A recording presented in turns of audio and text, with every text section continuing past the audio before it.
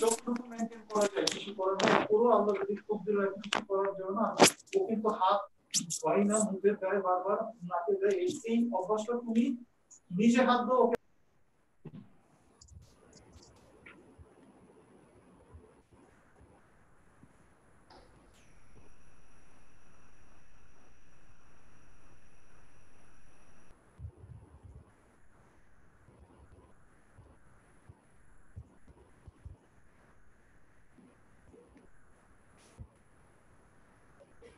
Okay, sir, please start with the presentation, sir.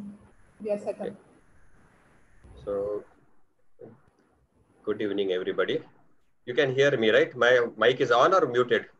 You're on, sir. We can hear you. Okay. So, good evening, everybody, and thank Manavi and Arvind for giving me this opportunity to interact with all of you. So, we start with what actually is coloboma mean. So, basically, it is derived from a Greek word called coloboma, meaning mutilated or curtailed. The malformation refers to basically to a notch, a gap, hole, or fissure in any of the ocular structure. The prevalence is reported as 0.14 of the population. And what is important for us to know is 43% of these eyes will have coloboma associated retinal detachment. So, sir, the presentation. Yeah, a little bit about embryology. Basically, it's like what is embryonic fissure is, it forms as somewhere around 7.5 millimeter stage of fetal development. And by 10 millimeter stage, the closure starts in the middle and proceeds on both the directions. By 18 millimeter stage, it's approximately 6 weeks of the gestation. It's quite early. That all except the most proximal portion of this embryonic fissure is closed. Now, what happens if there is an improper closure of this embryonic fissure? Then it can be due to teratogenic insult or various possible etiologies. We do not exactly what precipitates it. But what happens when embryonic fissure is not closed? The first patient lands up having the coloboma. Now, it's obviously what you see is like embryology. The earlier the insult, the larger will be the defect. So, coloboma grossly divide into typical and atypical. Typical, as we know, the embryonic fissure is along the inferonasal quadrant. So the coloboma location will be somewhere, as you see here, is inferonasal quadrant, anteroposteriorly oriented from disc towards the ora. It can be bilateral. It can be associated with some antersegment changes, such as ciliary body coloboma, associated lens, and Zone-Wilson iris coloboma as well. Can be associated with microphthalmus, nystagmus, and may associated with other various systemic syndromes and ocular syndrome as well.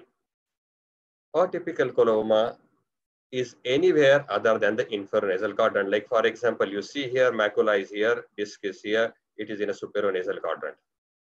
So now embryologic basis, we really do not know exactly why it happened, but probably possible hypothesis, it can be due to rotation of fetal fissure, or it can be intrauterine inflammation, and so on and so on. We really exactly don't know why it happened.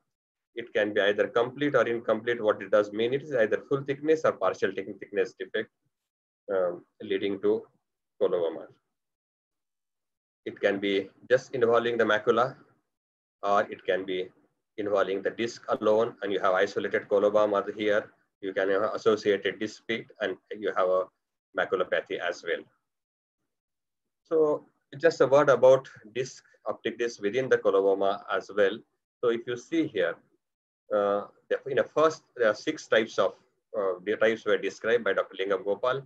In the first 3 groups, disc is outside the coloboma, and the next 3, disc is within the coloboma. Now you have a coloboma, but disc is normal and outside the coloboma, that is type 1. Type 2, disc is outside, but it is dysplastic. And in type 3, they have independent coloboma of the disc apart from the regular chorioretinal coloboma. Coming to next 3, disc is within the coloboma, but when it is normal, you call as a type 4. when disc is having its own coloboma, but within the coloboma, that is type 5. And the last one where disc shape is not identifiable, but what you look at is the blood vessels are emanating from somewhere within the colobomatous area. You assume that probably that is anatomical location of the disc, which we are not sure about. So why it is again important, first three groups, first three types, vision is generally better. Probably macula also is fair in this scenario. And next three, vision is relatively poor. Also, microphthalmos is more commonly associated with severe anomaly like type 4, 5, 6. Probably this indicates the disease is more severe or a defect is more severe. And first three, high myopia is much more common than the other three. So, little bit of histopathology or pathoanatomy, let me put it. What you see here is this is the retina here. This is just make a cross section. Now this is inner retina. This is outer retina. Now near the edge of coloboma here, the retina splits into two layers. This outer layer runs as an intercalary membrane. Inner layer curls around and merges with the RP. This is RP here. Okay.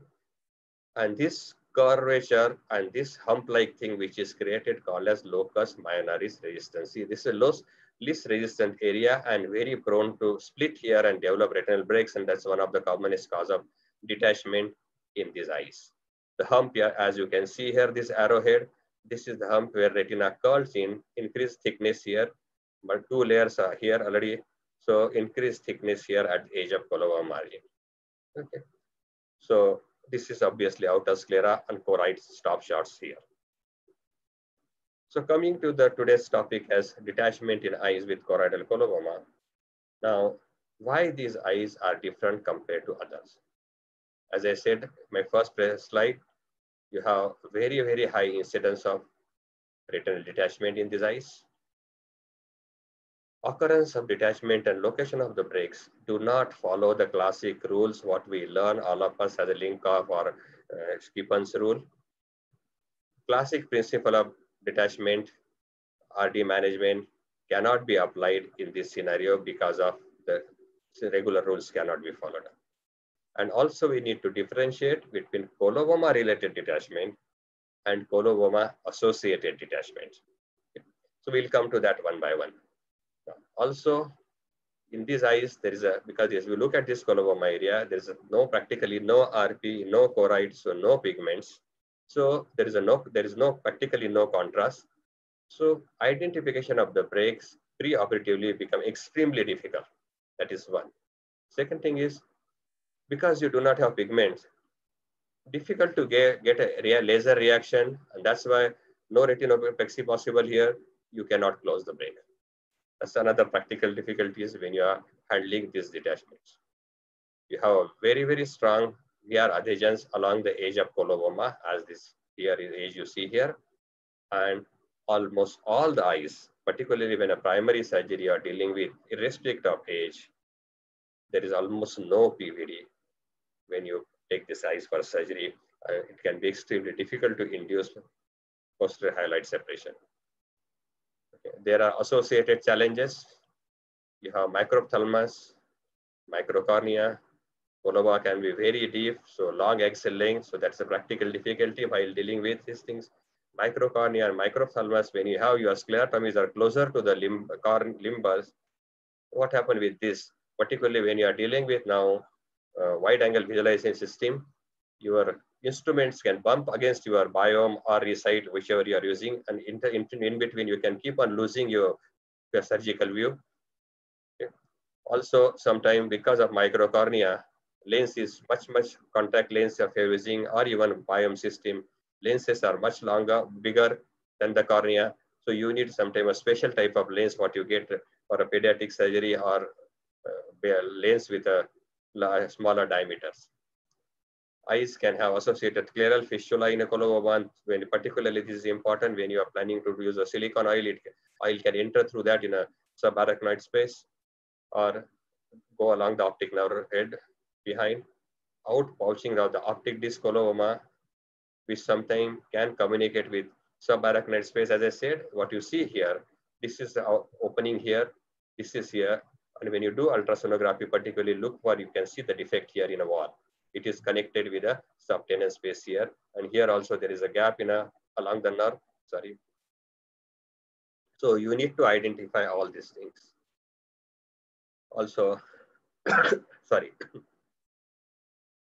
Associated, you can have a lens and iris coloboma as well, angle dysgenesis, so higher incidence of glaucoma in these eyes, and extraocular muscle abnormalities as well. Muscle insertion can be away from the normal location, anatomical location.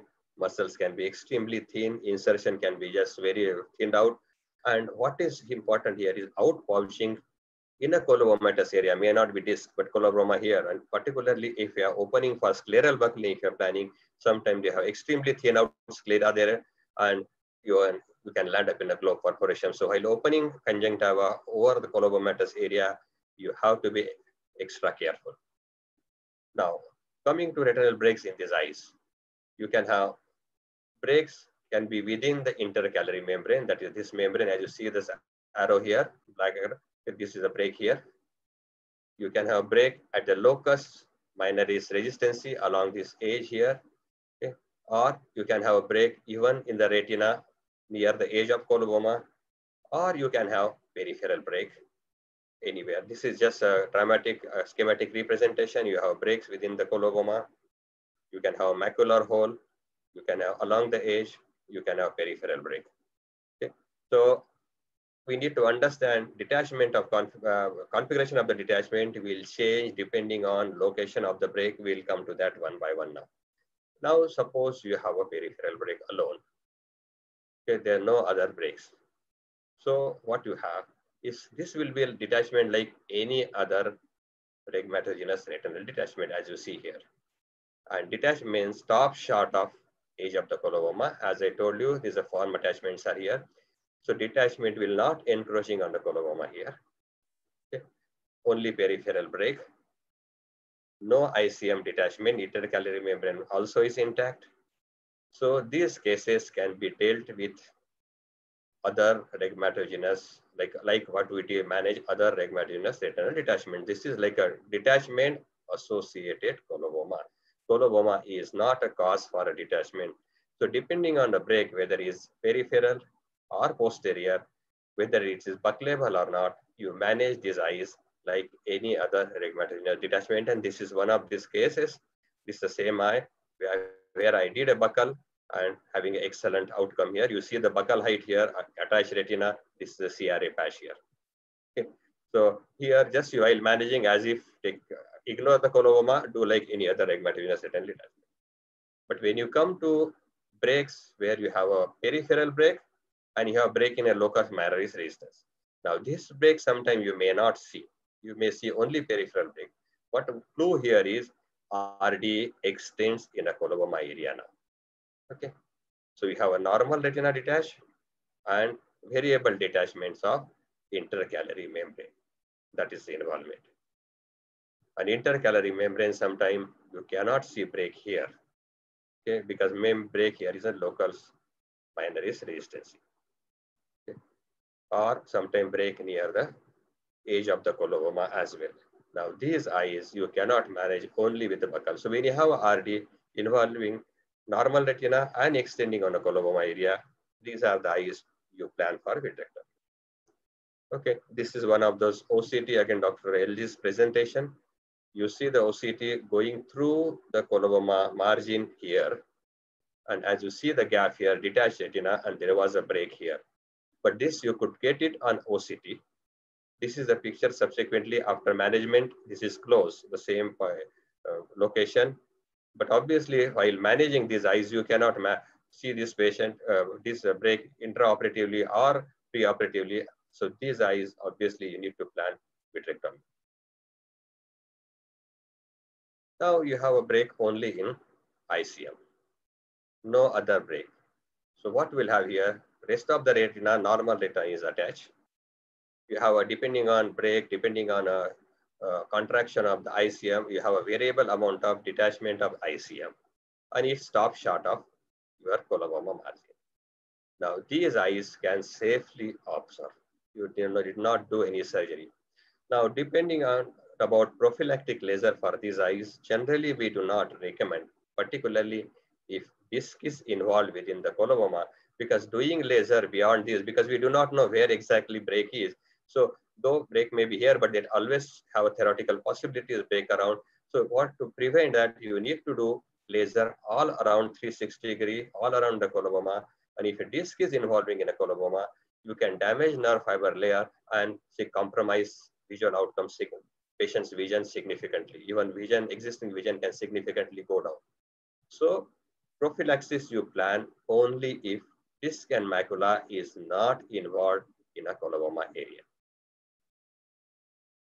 So you have ICM break. You have, as you see here, you have breaks in a locus minoris registers. Now, peripheral break may be there, may not be there, but this is a typical scenario, and this is the commonest presentation what you see in a coloboma related detachment. So these breaks leaks through these breaks at a locus minoris and ICM break, and you have a variable extent of the detachment is a partial RD, part of retina is attached here.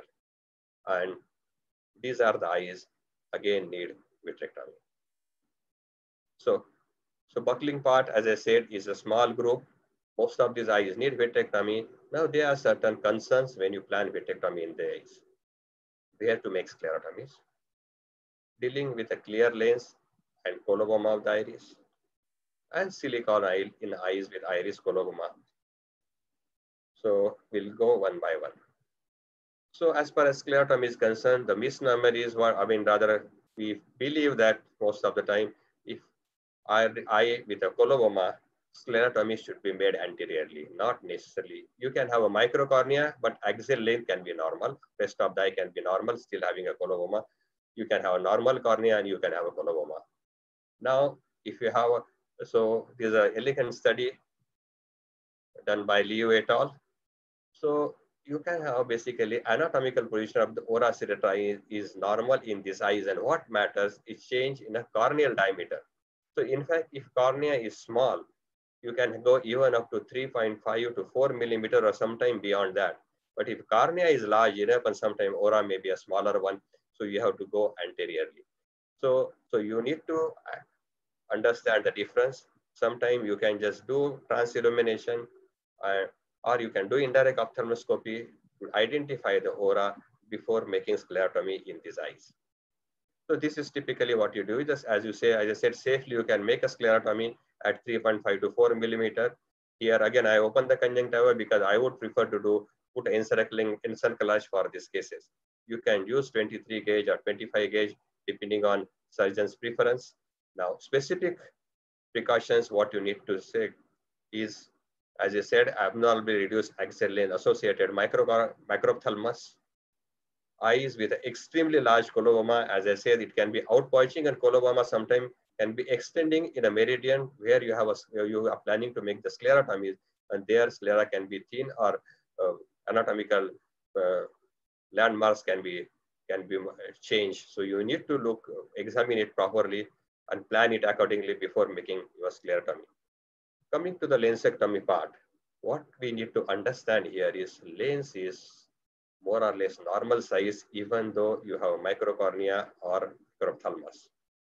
But also it's very important to understand lens is sometimes extremely hard.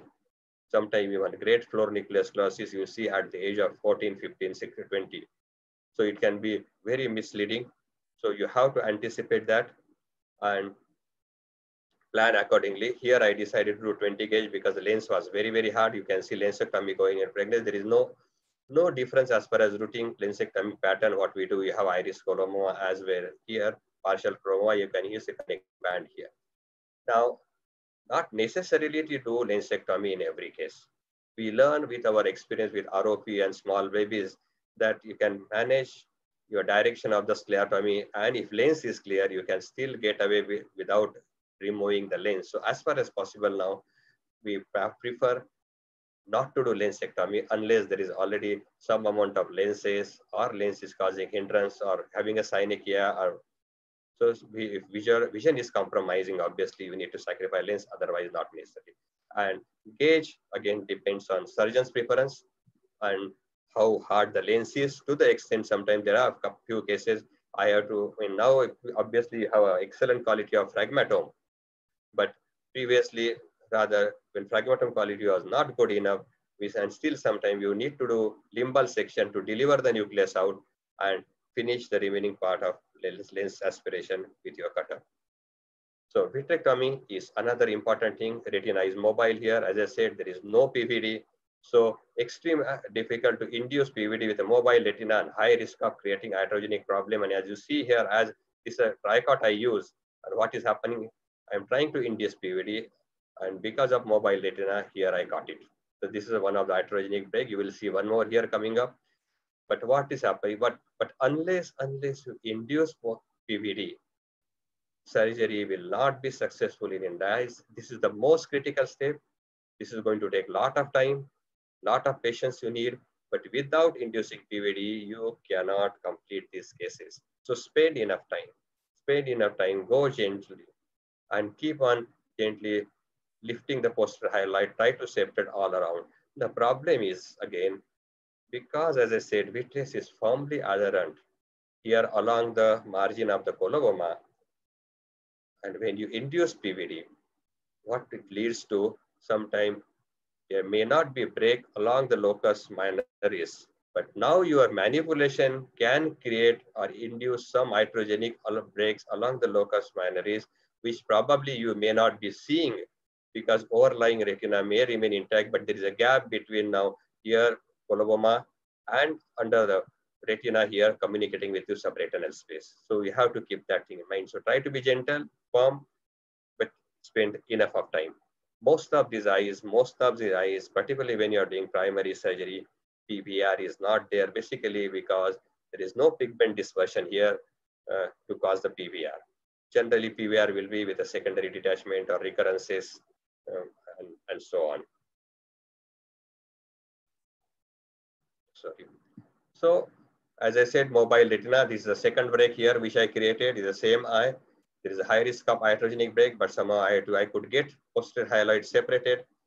You need to identify membranes in a breaks in an intercalary membrane. If you see here, probably difficult to, I think, I don't know whether tiny, there's no contrast here, but when you zoom it, look carefully, this is the one here, this is another one, 3 breaks were here. Okay.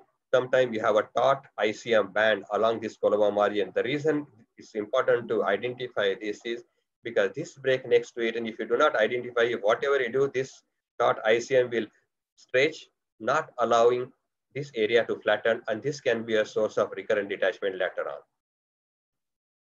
Okay. So coming to fluid air exchange, if you have a breaks in an intercalary membrane and ICM, and this like a locus minoris, it's become simple. You just do routine fluid air exchange. You don't have to really drain to the break because there are few breaks in a coloboma area. You hold your back flush needle or extrusion needle or your cutter, whichever you are using, to suck the fluid and start air exchange. And as you keep on removing the fluid, peripheral retina start getting flattened up. There are few situations I have not added here that old long-standing arteries sometimes have subretinal bands, and then those bands can be holding the retina mechanically up. So in that scenario, probably we may have to do peripheral retinotomy to remove the subretinal bands and then do FG.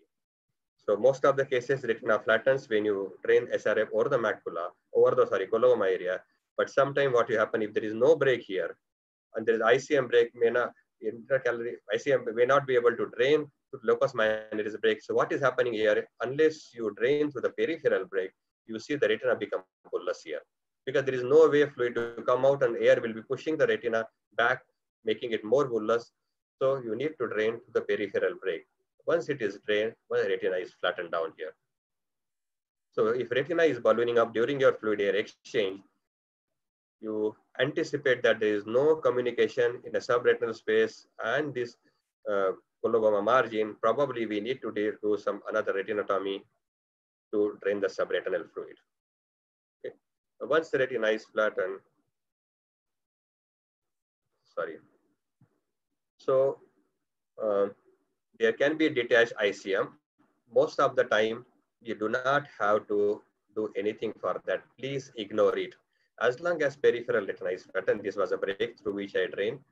As peripheral retina is flattened, okay, and if there is no residual subretinal fluid, you can ignore this stretch ICM most of the time. Yes, rarely we need to give relaxing incision, or sometimes people have described a glue or patch, which most of the time does not work in this area. But very rarely, what we do is give relaxing incision, particularly if it is very taut, as I said, near the break, which that previous video when I was showing you, which otherwise ICM would keep that break lifted up and can be a potential cause for a recurrence later on. Now, if you decide to relax it, give relaxing incision, what we need to look at it is quite some time normal retinal breaks, normal retinal blood vessels which are emanating from the disc. They go through the intercalary membrane, through the colomovetous area, and then they course towards the normal retina. And now if you cut the intercalary membrane, and probably either you will damage the retina, damage that blood vessel, and probably will end up either bleeding, and also the peripheral healthy retina can become ischemic. So while giving relaxing incision, you have to be careful enough that avoid those blood vessels, okay? And as far as possible, as I said, if avoid giving relaxing incision. Okay? Coming to laser photocoagulation, all peripheral breaks or break if you have can be to be laser. Now, as I said, you do not know where the break is along this coloboma margin. And because while inducing PVD, you may end up creating some iatrogenic split slits like break here. So it is important to cover entire margin of the coloboma and also all around 360-degree laser. So that is what ideally should be done, as you see here, laser along. Now, some precautions you take here, because if disc is involved in a coloboma or macula is very close, probably you want to do a little bit lighter laser here, or give a calculated risk that macula I will not laser to start with. If patient comes with a recurrence, maybe I will do laser for that. Okay. Red laser, again, you prefer here, particularly the margin of coloboma if a disc is involved, because you have a deeper burn, so probably you may avoid damage to the nerve fiber layers which are approaching to the disc from the peripheral retina. Definitely avoid heavy burns near the disc and around the disc. So internal tamponade, very selected cases you can get away with gas, particularly if a break is only periphery or superior break, but most of the eyes, silicone oil is preferred. Okay. Now, if there is if there is iris coloboma, there is no need to do inferior iridotomy. But if your patient is phakic, and if you have a iris coloboma, while injecting silicone oil, just you have to be a little bit careful. Otherwise, oil can come through the coloboma into the anterior chamber. So don't overfill. Okay, this is just the patient which we saw video. This is the intra picture, and this is post-op. This is the buccal effect encircling band, and this was where I caught this retina into my port. Laser I did around this, and this was another peripheral iatrogenic break. And you see the laser around this. This is another case. You can see the silicone oil reflex, detachment here, silicone oil field eye. This is a montage. Just coming to results, that overall success rate with now modified techniques, what we are using, and with a new good instrumentation is all anything more than 80%. So we are better off. This is just a little bit about our data we analyzed long back. This was 148 eyes. We are having almost more than 280 patients now. So 148 eyes, the male preponderance, you have 35% were one-eyed, and average age was 20. So they are relatively much younger. Associated iris coloboma was present in almost more than 90% of cases, and macula was involved in 63% of cases, and disc involvement was in 68. So no PVD, 85% patient did not have any PVD, and 11 they have PVD. Now ICM break was located ICM in 103 eyes, and elsewhere retina in 74 eyes. And we could have iatrogenic breaks we created in 34 eyes. So as a final outcome, when you look at it, okay, majority of eyes, we have a silicone oil as a tamponade here. Mean follow-up was 30 months. 92% of eyes subsequently underwent silicone oil removal, and 21% needed more than one surgery. But we could achieve normal, like anatomical success, we could achieve in more than 95% of eyes. But what you see here is 32% had a high IOP and needed glaucoma management subsequently.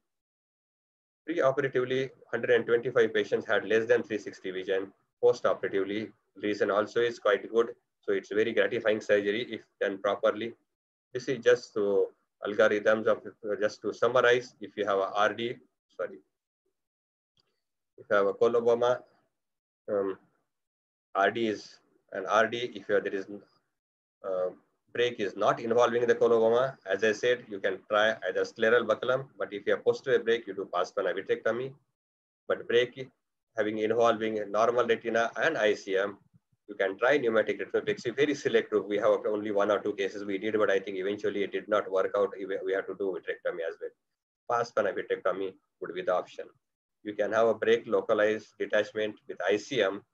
Either it can be observed, or as we discussed, laser can be done along the barrage along the margin of the coloboma in a select cases. Coming to recurrences, as you see, post SOR, we have almost 22% of eyes recurrent detachment. Commonest cause was PVR. Okay, and but there are a few other reasons. If you do not, if vitrectomy is incomplete, if there is retained post-hyaloid, and as I said, your PVD could not be induced properly, this residual visceral gel can be one of the cause for recurrences. Inadequate retinopexy along the coloboma, as I said, like if fovea is there or disc is there, we would like to do a little bit conservative, and suppose you miss something there, chances of recurrence are there. ICM detachment, dissecting through, sometimes they start ICM, as you see this age, and detachment is start and is stretching this area and not allowing to flatten. And once, as long as oil is there, it may hold on, but the moment you remove the oil, these eyes will come back with a recurrent detachment, and probably better to do laser, additional laser barrage if you see like this before planning SOR. Okay, so silicone oil removal in these eyes is you have to be extremely careful, evaluate the coloboma margin, and if necessary, add some laser before going ahead with SOR. To summarize, coloboma is a special situation with a high incidence of detachment. Location of the break and pattern of the detachment is unconventional. Classic principle of detachment surgery do not apply here.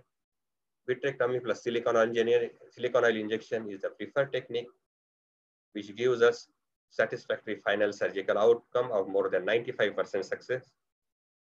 To tackle SOR very carefully, as there is high recurrence rate and there is a high increased risk of IOP in a post-operative period and even post-SOR. So you have to monitor intraocular pressure closely in these eyes even after silicone oil removal. I think, thank you very much. I'll stop here, and I think we'll go ahead with the question answer session if you have any.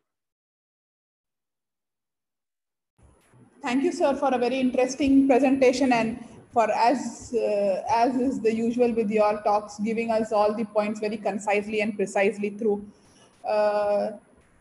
Any questions from the audience? We are open for questions. Please go ahead.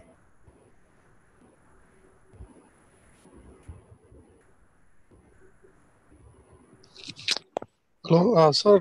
Dr. Madan here, sir. Thank you for your presentation. Yeah, man, how are you? I'm doing fine, sir. Thank you, sir. Sir, how about inducing a PVD over the ICM area, sir? Inducing a PVD over the retina is fine. As you said, it is that itself is difficult.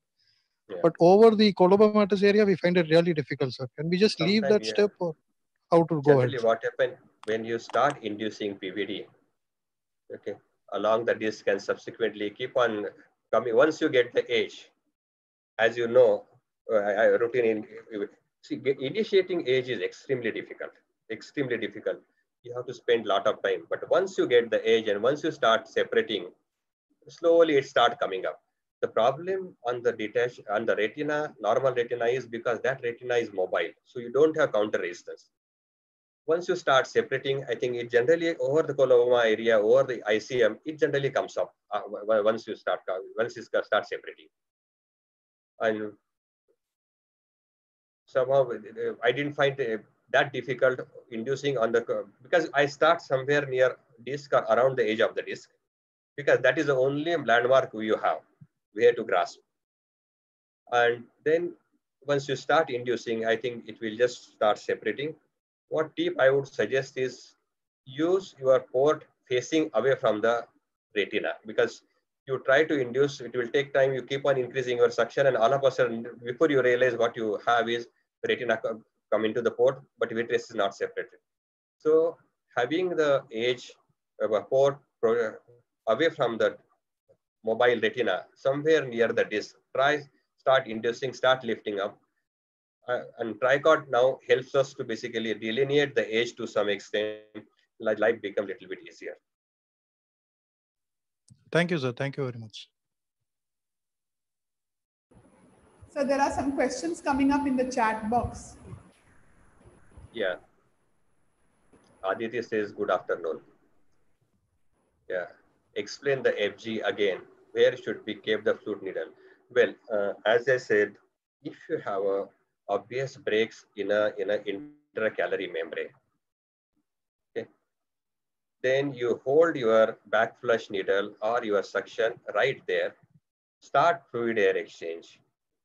There will be some, because see the fact, if you do not have peripheral break, you have breaks only in the intercalary membrane. To detach retina, you have to have some break along the edge of coloboma, along the locus minoris.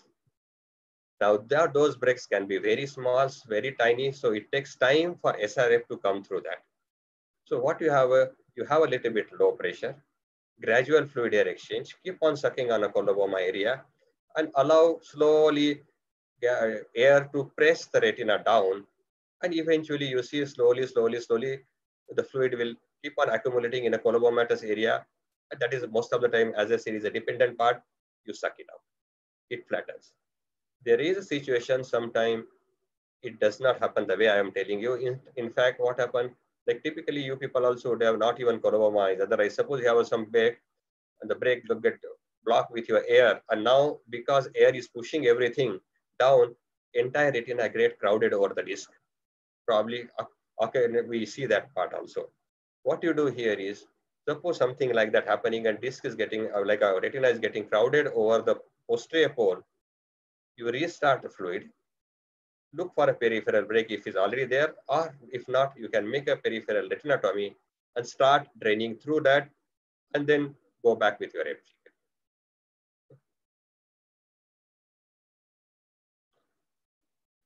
When do you remove the oil in these cases?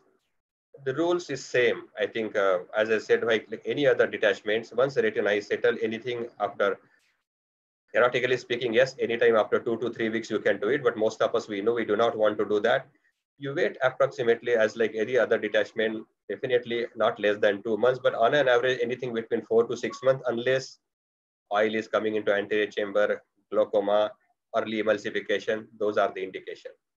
Pressure, if it is low, only 3% of cases pressure is low. Majority cases pressure is normal or high. So those eyes, you can go ahead with SOR as usual, except you go back, but that we do in other eyes as well, because previous break or if there is untreated break, you examine the fundus carefully, and if the untreated lesions are there, seal those lesions before planning SOR. What does it mean by anterior edge of coloboma? Dr. Kushal wanted to know. Basically, anterior edge, depending on how far anteriorly it is gone. Sometimes edge is gone, coloboma is extending up to ora, even on a ciliary body area. You do along the peripheral edge, and you join with the peripheral normal retina where you join the laser with that schematic diagram which I show. But if coloboma is within the retina and beyond the coloboma, if you have normal retina again, obviously you are going to do laser all around coloboma edge also.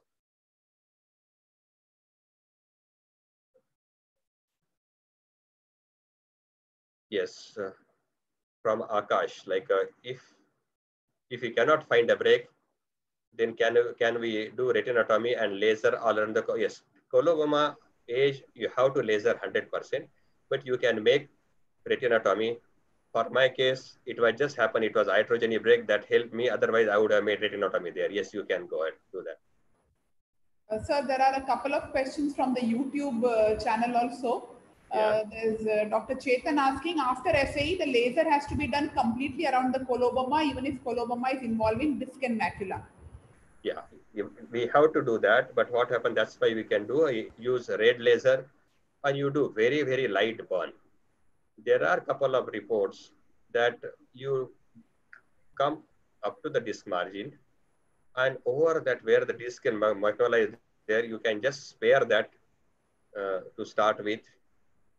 And but you basically, the problem with that, then these are the eyes sometimes you can get away with or sometimes come back with recurrence. It may just happen because see the fact you want to do laser all around because you do not know where the break is.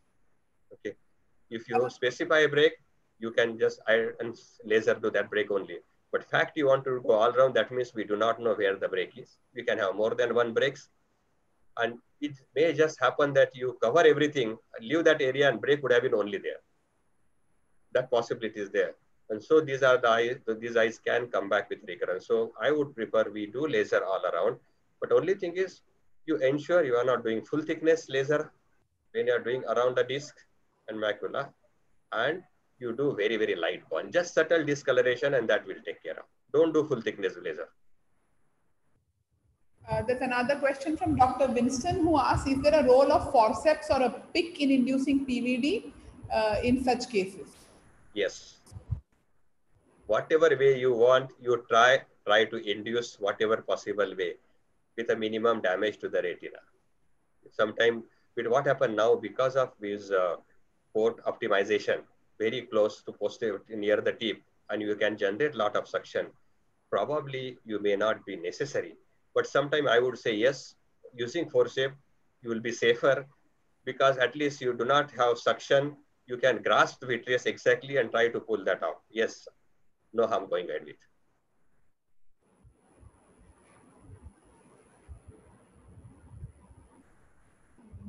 There's another question, role of ILM peeling.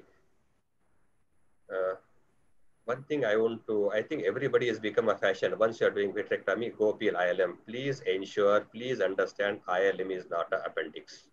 Please try to understand that. Okay. There's no role of ILM peeling here. Okay. And even unless it's necessary, except probably macular, I would say even routine also, regmatogenous detachments, I won't, unless there is an associated macular role, I won't peel ILM. Diabetics, I won't peel ILM. Let me put it that way, very clear. Do you need to do extensive base dissection in coloboma case, or we can escape this part if we do not put the 240 band? Well, because again, most of these eyes, if you want to save the lens, if patient is taking, and as you saw, most of these patients are young adults, around 20s and 30s.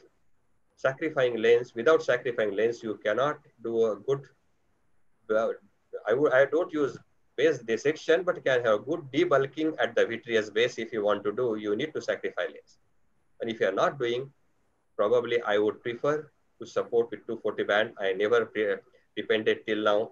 Even regmatogenous RD also, I would say definitely support with 240 band.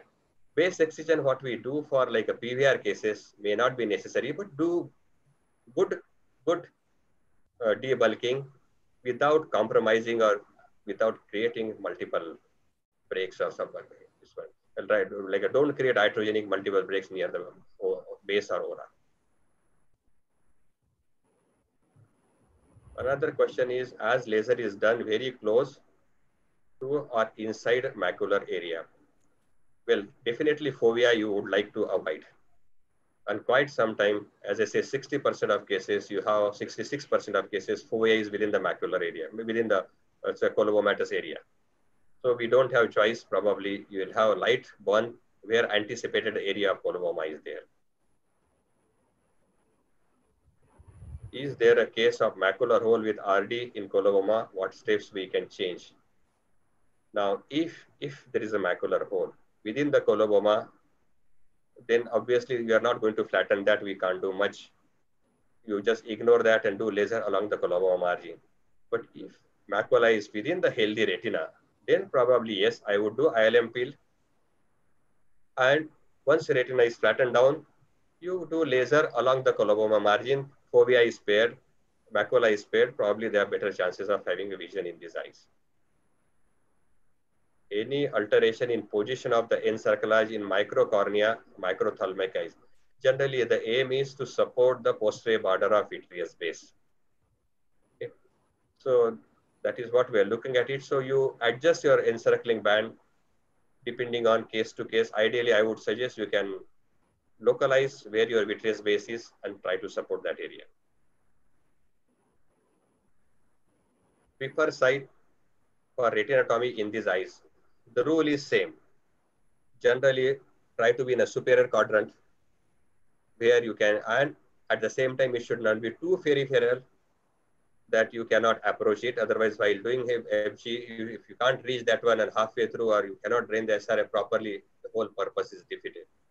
So it is posterior, anteriorly, but posterior enough that you should be able to approach, able to drain SRF properly, should be convenient for you, should not be near the blood vessels, and preferably superior quadrants in the meridian of sclerotomy.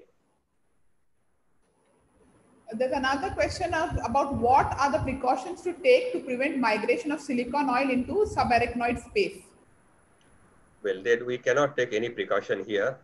Probably only thing you can do is avoid overfill, avoid high intraocular pressure, because high intraocular pressure only probably push the oil bubble through the whatever fistula or defect in optic nerve or optic disc coloboma if it is there. There's another question: if RD is caused by a peripheral break not involving coloboma and that break is not buckleable, can we leave the edge of coloboma unlasered? Yes, definitely yes. Then treat like any other rheumatogenic detachment, laser only the break, and that's all. And then probably typical case you can get away with gas only. You may not need to have silicone oil also.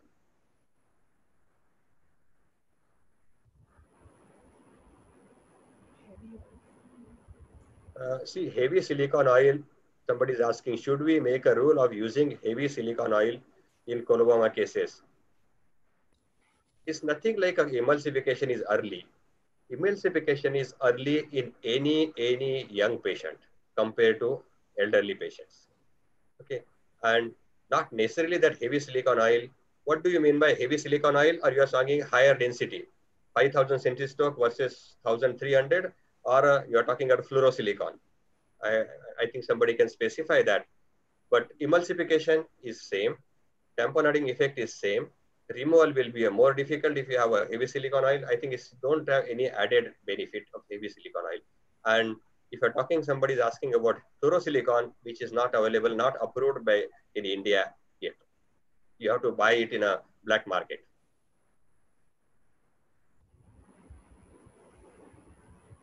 Yeah, he has said 5,000 centistoke. See, there's no added advantage as far as tamponading effect or surface tension is concerned. So I think 5,000 and 1,300 doesn't make difference. Emulsification, because eventually you are planning to remove in these eyes, because otherwise if you have a phakic eye, lens becomes start becoming hazy, and 5,000 is not easy to remove. So don't have any advantage. Previously 5,000 we used to use for eyes where HIV and all those things where we thought life expectancy is less. Eventually those patients are going to die, and so we don't want to remove the oil. But see, most of these patients also are surviving for a long, living their normal life. So even use of 5,000 centistokes is almost negligible nowadays. I think we almost stop using it, because as far as tamponading effect, both are equally same, whether 1,000, 1,300 or 5,000.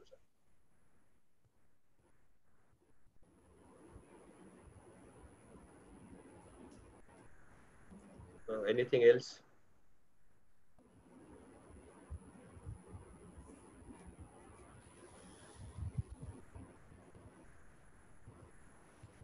There's a question from Dr. Sachin Shetty on in aphakic eyes with coloboma, how to prevent oil from coming into the AC. Aphakic eyes. Yeah, aphakic eyes, if you have there is no iris coloboma, then you like any other case, you do inferior PI. But if there is a coloboma, if that itself, the coloboma itself act as a inferior PI, that will help you to prevent, unless really there is an overfill or you have a problem with like aqueous secretion, and then those are going chronic hypotony eyes, and then they eventually fill with eye. Otherwise, there is no special precaution or tips. Sir, I have a question. What do you do for aphakia in the eyes with microcornea? Aphakic? When the eyes are very small, when the eyes, especially when they have a microcornea. The practical difficulty is during surgery because of small eyes, like a 5 millimeter, 6 millimeter cornea. So obviously you need to use wide angle visualization system. And probably once you, I mean, you surprisingly, I think you can work with that quite comfortably manage. Only issue will be instruments bumping against your hand. So try to make sclerotomy as far away as possible. That is one thing. Sometimes, because these eyes are generally very small, even don't use cannula system, just direct entry sclerotomy. So that otherwise this 4 millimeter cannula, like our trocar cannula system itself, can be sometimes reached to a bit vitreous cavity, and then manipulation of instrument can be extremely difficult inside that 12 o'clock area, superior area, you cannot reach with the cannula. So best way, like a 20 gauge we used to do, no cannula system, direct sclerotomy, and you will be able to manage. I think one last question from Dr. Kushal, sir, and then we can close. While inducing PVD over coloboma, there are blood vessels which bleed. How do we tackle them? If we do cautery, Yeah, you have to be extremely careful. That's a genuine risk. So once you get the age, it's easy to separate. But yes, over coloboma area, vessels will be there. So you have to try to be gentle as possible. Now, if vessel is traversing through coloboma area only and not coming back over the normal retina through coloboma and then a normal retina, then safely you can cauterize those vessels.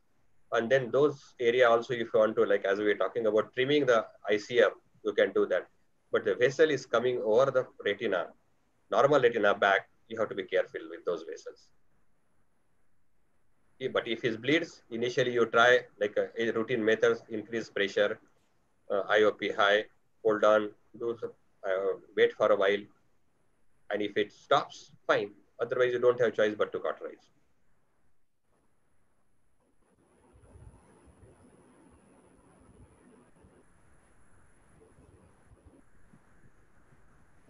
I think we answer all the questions. that's all the questions, sir. Thank you very much for an absolutely excellent presentation. And I think we also had a very lively discussion with a lot of different queries coming up. And I hope all the audience had all their doubts on this extremely complex scenario of coloboma RDs sorted out. Thank you, sir, and hope to have many more interactions such in the future. Thank you very much. Thank you for giving opportunity and patience hearing. Good to interact. I can see familiar faces as well. Yes, Okay. lot of them. Thank you, sir. Okay, thank you. Bye. Bye, sir. Take care.